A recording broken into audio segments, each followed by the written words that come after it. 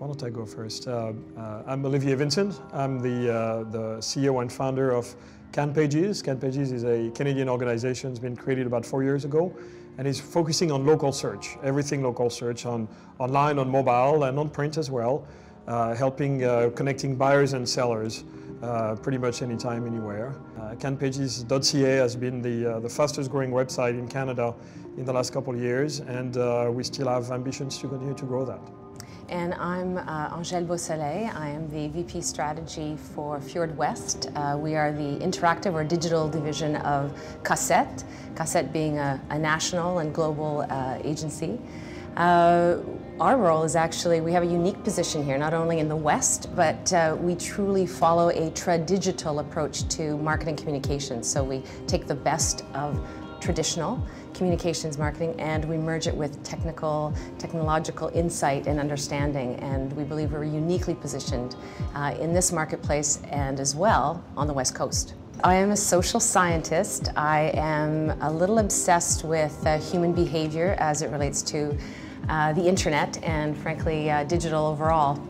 And I'm very interested in terms of how people not only use technology, but how they behave using the technology, because not only do I want to understand what they're doing, but then also try to project trends into the future in terms of how they may be using this technology or this device. And you see more and more technology getting into our lives, the ability to understand how they work, but also how to make technology invisible and really help improve your life as opposed to make it more complex is a very complex field. This blend of entrepreneurship but also technology innovation, it's this wonderful convergence really that happens on the West Coast, because we are geographically so distanced from the rest of Canada and with the mountains between us and the rest.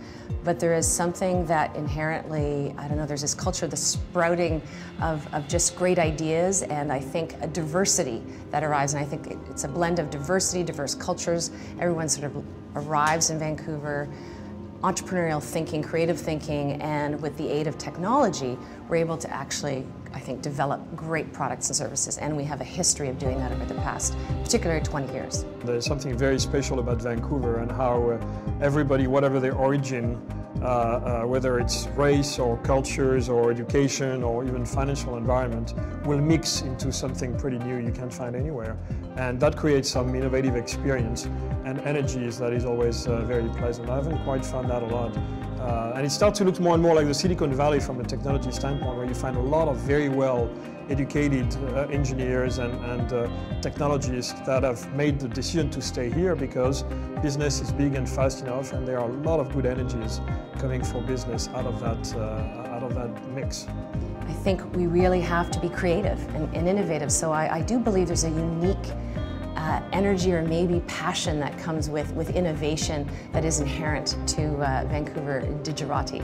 While I certainly recognize more and more entrepreneurial spirit in the area, I still see that it sort of lacks a bit of that greed and energy, good greed, you know, the willingness to make it international, the willingness to build a big brand, the willingness to have your company's name in all the papers that you will see in the Silicon Valley, for example.